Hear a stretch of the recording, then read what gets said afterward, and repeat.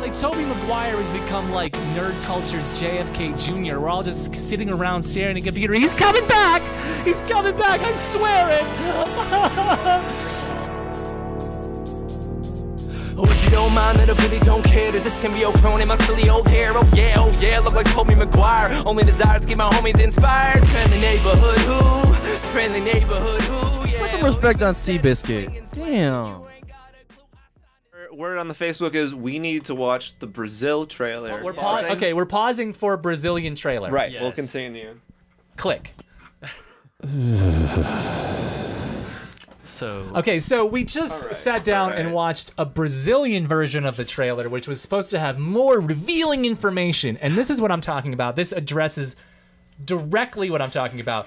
At this point, it's gotten to like 9/11 levels of like minutia observation. It's like there's like an extra second, and if you look, see the lizard's head, he moves a little bit, and that means that there's like a ghost man there. It's probably Luke Skywalker. Yeah, We've got a fourth Spider-Man. Oh yeah, Miles Morales invisible. yeah.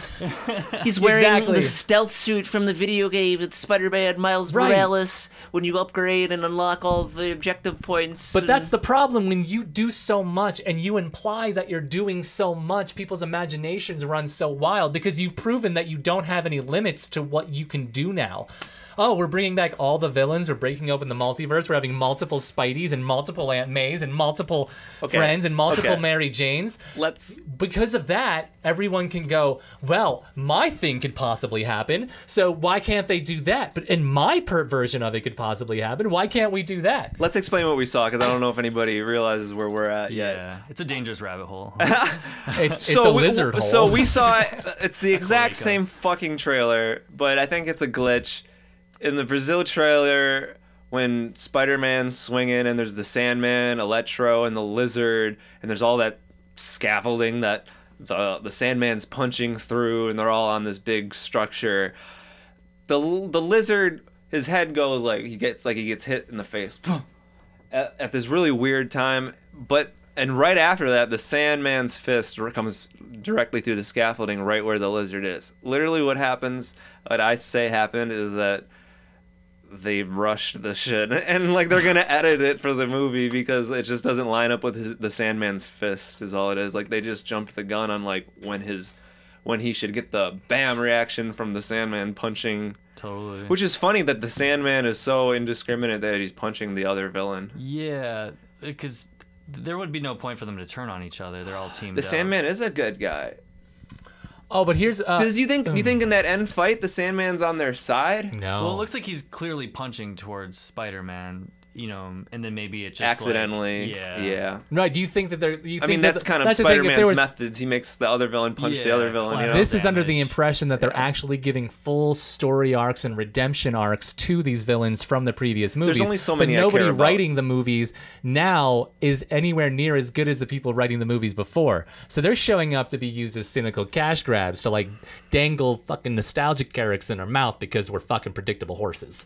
Pretty much. The only people's stories I care about is Toby's, Andrew's, Doc Ock's, Green Goblin's, but it doesn't have to be complicated. You know what I mean? Like, you don't have to, you know, if it is just, because we were just about to mention, like, how alive are they, or, like, what are they exactly? Totally. Oh, yeah. Did Sandman die, or did he just become, like, a Kansas song? He just left. Okay. He just went into the wind. Yo. Yeah. So there's no real, he didn't. Literally and... You know, as the saying goes, in the song. So he didn't technically die, but let's which brings us to your question from let's get into that. Do they? Go ahead and ask your question. Yeah, is it like a form of necromancy, or is it like a quantum immortality? So like, I guess for our listeners, quantum immortality summed up is in an infinite universe. If a situation were to happen where there's two outcomes, one in which you live, one in which you die, you can no longer be conscious in the universe in which you're dead. So you, from the perspective of the individual, you never die because your consciousness carries over to the universe in which you're alive. So are they alive? And is Dr. Octopus aware that he died? Exactly. And came back? So, yes, I think so, because this was the first spoiler leaks from this movie. Was like Kevin Feige ripped on fucking Alfred Molina for spilling the beans. Like, he was the first one to say, like, yo, I'm coming back. They're bringing me back from the depths of Spider-Man 2. Like, that's what he was saying at the time. But this was a long time ago, and you know how they're like re-editing, right, filming so new things. Maybe something didn't make sense, and bringing him back from so we have no fucking clue. But bringing him back they from have death that in mind, there. But at least. Does he know that he didn't survive it? Or does he think that he survived it and is now in another place? As in, does he know that he died and drowned and like was in... Or did he? Or is this some other one? Is this the one who drowned? Exactly. Right. Okay. Maybe it's like a level of like Thanos. It better and be. it's like that's where like the weird it has to be because you're not my Peter, right? That proves it. Right.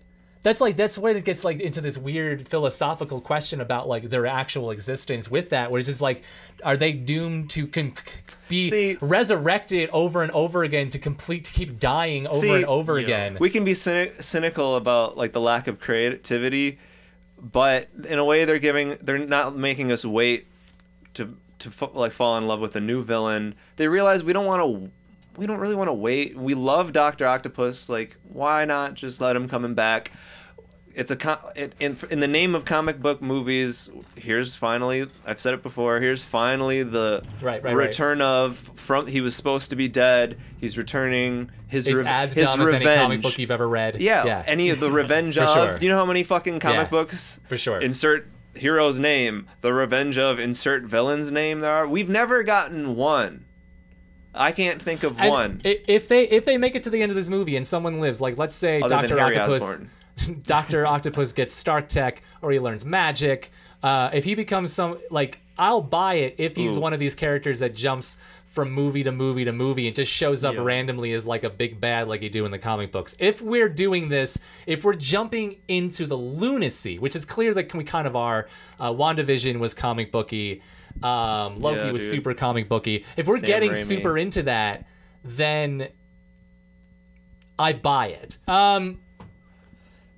I would love if that give me that. Give me where the multiverse opens up and like Howard the Duck from 1987 pops into Spider-Man's new movie or Doctor Strange in the Multiverse of Madness. Give me Cage. Thomas Jane and the guy who was in Warzone showing up. And that's the only way. I don't want a full Deadpool movie. I want Deadpool in showing up and stuff. So that's what I'm saying. If we devote ourselves to the comic book aesthetic. You said that you wanted him to try and make every movie feel like his movie. Like he shows up just to like he keeps trying to scratch out the movie and make it his. Like it's like a new X-Men movie and it's like no Deadpool 7.5. It's like fourth wall commentary on the new Spider-Man 2 if they were to place him in it. I think that they need to start building him, integrating him. Yeah, they did kind of with that advertisement for Free Guy. First step. I don't think. He might honestly not even want to make a movie. It seems like he's trying to chill. He's got some babies. He wants to take care of his kids. He might be even better in a cameo role. But I think the smart thing for them to do is to make PG-13 movies slightly R for like 10 minutes when he shows up and then disappear again, which is all anyone wants Deadpool to do. Yeah, because they cover your kid's eyes. They get one F word in a PG-13, so he can just always come up and say it. Oh, yes. You could give Deadpool the only F words in any Marvel movies. Mwah. Yeah, that was more of a blown kiss. I meant to go mwah, which was a chef's kiss. I'm sorry, I totally talked over you. Well, I'd love it if he he tried to say the F word again and they censored him and then he's like, oh yeah. Oh, I can't say it. I can only say it once. What? Yeah. I gotta go back to my movie. What the fuck? Well, I guess with all of this, it's like, where are the stakes gonna go after this? Because like with any movie in Marvel, it's like, okay, someone's trying to destroy a city. Then it's like they're trying to destroy the world. Then they're trying to destroy the universe, which we thought with Thanos. But now it's like once you get to the point of like this multiverse, like how do you up the stakes from there? You don't. You go back to ground fucking zero and you just enjoy the little things and you hope that they can just shine a new light into all the... That's true. It's just the accumulation of stuff. You just need somebody to show up like Tom Hardy who cares about the character and is willing to push it. Or like Ryan Reynolds. They live and breathe this character. They relate to him, and they have a layer of humanity to add to them. Totally. And they respect the comics, and like Marvel's willing to, and it gives them enough freedom that they're not stepping on their toes and doing a bunch of bullshit that they've done. Yes. Like I think when you get those cases, that's like the best case. And then you let them all come together and like write together and collaborate, and then they all get to be on screen together. I think that's just. I think they spent their first the first time building legacy characters, their first run, the first phases building legacy characters that you cared about, and then put them in an end game situation with consequences, pun intended. And now it's not about the singular heroes that occasionally team up. Now it's about this kind of camaraderie, about all of these people interacting with each other. And like, there's still going to be Avengers movies, and it's still going to be about them together, but they're actually going to all be in each other's movies because we're moving more into the comic book stuff. Because before they kept trying to make it like, we'll make these separate movies that have nothing to do with the other characters, but we're building up these characters, and then eventually they'll get together and then not show up again in each other's movies ever again. Yeah. Which was super strange because, like, during Iron Man 3 and the events of the Captain America movies, where the hell is everyone else? And so I think that is being remedied in these kind of things because everyone's in everyone's thing all the time. And I think one of the first steps towards that is Matt Murdock, I think, is a real good kind of connecting thread. And if Dr. Octopus is a connecting thread, and then we have like Hugh Jackman and Patrick Stewart showing up in the Multiverse of Madness, which is kind of this other connecting thread. Hugh Jackman. So there'll be like this. Yeah, so that's why they're doing all these reshoots, is to get all these cameos in that they didn't get in before. Okay. So I think that they're trying to, and then they're going to implicate that the multiverse, like the energy created by the multiverse, is what's creating mutants in this world. And so then we're going to get the X-Men. And so they're kind of, what they're using is they're tricking us. They're getting into their next phases by like walking us. They're having the old guys walk us into the new path, like we're being walked down the aisle by our dads. Yeah, it's like Patrick Stewart is taking our hand. Is like, here you come on guys, you remember this? Well, we're gonna do a new one. Literally, dude, it's getting painful on that level because it's like every old superhero has a predecessor. Every single fucking one. Fucking Iron Man has Spider-Man, Hulk has She-Hulk, fucking Captain America has the new Captain America, dude, whatever. Falcon America. Yeah. Fucking, there's someone else. But Hawkeye. Hawkeye has someone else. But that's how it's always worked. It's been working like that for. The sidekicks get sidekicks. They're just overdoing it. Yeah. Well, because you can't just contracts are up. Just let new guys show up. Don't make it feel so babied. It's so Disney though. It really is so Disney. Because Disney gets a bunch of big names for their first run of stuff, and they realize it's a lot cheaper to get people that no one really knows and will take less money for more stuff. And so they build their like the new Iron. And they make the guy who's worth $1 million say, hey, oh, you're the shit. Yo. They take Robert Downey Jr. and they put him in Spider-Man. Yo. Right.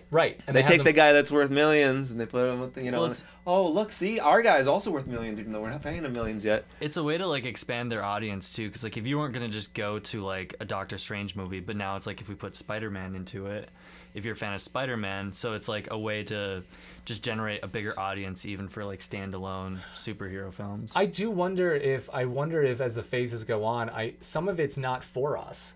Like you and me and you, like it's not for like Eternals sure as fuck isn't for me. Eternals isn't for you, but I'm talking about like this kind of street level, like Hawkeye, the new Hawkeye, the new female Hawkeye. That's not for me. That's not for you. But that's for somebody. Yeah. That's for somebody to feel good about. The new Ironheart, little black girl is gonna be the Iron Man. That's rad. She's gonna be Iron Man? Yeah, there's a little, not little. She's like a teenager, like young adult. Is gonna have I believe that Ironheart is in the works.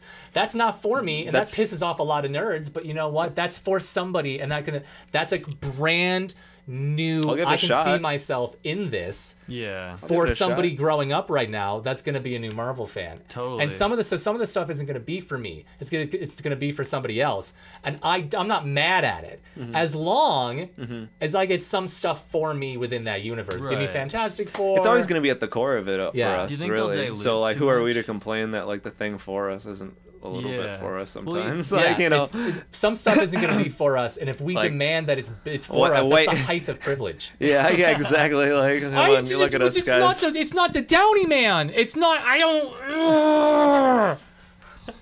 She's black. Well, I guess, at what point does it like start diluting too much too, at least in terms of their like audience? Because like, not for me, but there's gonna be an audience for it. But like even the witch from WandaVision. Scarlet Witch. Getting her new show. Yeah, WandaVision I do was not dope, care though. about that at all, but I'm so glad for Catherine Hahn. Yeah, She's no, getting a making new money. show. Yeah. Oh, the other Captain Marvel. Yeah. Or no. No, Agatha. It was Agatha. Wow. Agatha's getting a along. show. Yeah. Oh, Yeah. why? Because they're going to explore where magic came from in the Yeah. MCU universe. It's like Oprah's being the producer, like, you get a show. Why doesn't- you get a show? Why doesn't? Yeah, for real. Like, why doesn't just the Scarlet Witch just take us there? Because I Because they're half give a shit about her yeah. from WandaVision. because they're gonna build an entire sub universe out of the magic stuff with Agatha Harkness at the Yeah. beginning, the just like thing they is, did in the comic books. but the thing that's so awful about that is that Agatha is just so not. I don't care. yeah, It's like- but it's I like want we were more saying, Catherine it's Hahn in not my for life. you, yeah.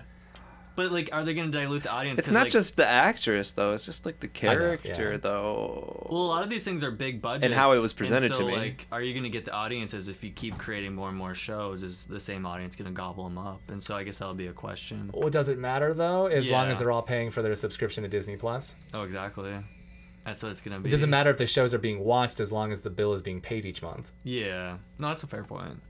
And I think that gives them a lot of creative freedom. They're in the place that Nintendo's at. Yeah. Nintendo can make bogus products for like 2 decades and still not lose any money because they've got a war chest. Disney has a war chest. They can make, like, nerds can scream on YouTube all they want about the stuff they don't like and all the woke Marvels. They're so woke.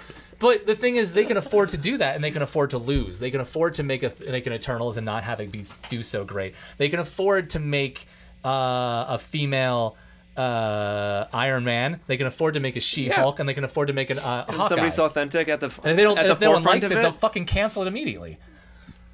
Like they'll just move on and make a different show. They'll just keep making stuff until it works, until it sticks, Yeah. like they do in the comics. Yo. Right. As long as they don't let Kevin Feige be, because that man's an insane person. He has to be to be able to juggle all this stuff. Yeah. He just kind of greenlights stuff the way Netflix greenlights stuff. Just like you said, like Oprah. Just Yo. sure. It's like Blumhouse of horror almost for superhero. Oh, that makes it sound super legit, though. I love Yeah. that. Yeah. Now they're getting to what are there? They are getting. They're getting to Blade, which excites me. They're finally getting to like characters I actually. Then they do this every time. I'm like, I don't care about you anymore. Yo. And then they be like, oh, Blade. Oh, I'm sorry, Blade's coming. That's nice. Do you think they'll Oh, like, him, Spider-Man, and Venom running around together, maybe. Who And they're all knows? gonna like hunt down Morbius. And They're Morbius, all yeah. gonna like fucking cut Jared Leto's head off. Give me more. Yeah. Give me more of that, please. You know, going off this nostalgia and bringing back characters, like, you know, I don't know who they would get to replace Wesley Snipes, and do you think that they would? Well, Mahershala Ali is pretty dope. Who's Like that? that's the guy that played the bad guy in Luke Cage. He was in okay. Moonlight. Oh, yeah, he that was guy. in the 3rd season of True Detective. He is good. Okay. And he is. If I want anyone to play Blade, and he seems like I don't think Blades would fit into the MCU. Yeah. Wesley Snipes Blade, but that guy, I feel like Totally. feels super slick. He's super slick. He's super cool. He's kind of short. Kind of seems to fit into it. Yeah. Well, man, this has been. Any last words, like, anybody? On Spider-Man. I'm excited. I'm just gonna tell you. I'm like I'm trepidatiously excited for this, and like I'm hoping that at least 0.2% of what I was expecting happens. Right. I'm tempering my cynicism, so I'm excited. I just make the movie and release it. Yeah, there's a lot to be cautiously excited about. I just want a good movie. Like, you know, it's not that I need Toby and Andrew to show up. I just want a good movie. I mean, I want to know that the future of Spider-Man movies is going to be, like, legit. You know, like, I don't want them to carry on in this babyish way. Yeah. I just hope that this is them raising the bar. And especially after, like, you know, really the last thing, the biggest threat, I mean, it was weird seeing him fight Mysterio after coming back from Avengers. It was such a low threat. Mm-hmm. You know what I Right, mean? and now we're getting back into the global threats again. Like, pick a tone. Yeah. Oh, yeah. There's a little bit of a juggle. Yeah, no, and I guess I'll end with a question is, so as we're seeing with all the leaks and everything, going back to the JFK thing, like, you know, with That's what you always do. astroturfing and fake grassroots movements, could we from Sony be seeing, like, fake leaks and fake stuff like that to get people talking about it, because nothing's more exciting for some people than to kind of have knowledge that somebody doesn't know, and that's why conspiracies That's work. why I have been. So it's like a way to get really good marketing. And as we saw with the trailer that got It's leaked, cute that you think Sony's that smart. yeah, as we saw with the trailer that was leaked, was that the VFX weren't finished, and then shortly after they put out the trailer with the VFX finished. So Right, because who's got a copy of a copy of a copy to just show off on on YouTube? It's spelled with just a U. Yeah. Dot tube on some Russian site. Like who has that except for Sony? And Sony has been hacked before, so if they're ahead of the game, they might be just trying to like. Okay, that's a good question. That's a good question to end it on, guys. This has been Tobey, Jens, Reno. I'm Jason Hillman. Go check out the music video directed by Jens Rhude here. Thank you. Starring me. Yeah, thanks for having me and on Moses. Yeah, you're welcome. As RealityTV. Wasn't Thanks like for you being guys here, had to drag dude. me on or anything, so of course Dude, I'm excited to you're talk gonna about be. this. It won't be the last time, so. For sure. Toby. Toby. Goodbye. Goodbye now. See ya. Goodbye now. Goodbye. Goodbye. Goodbye. Goodbye. Get out of here! Jesus. Go home!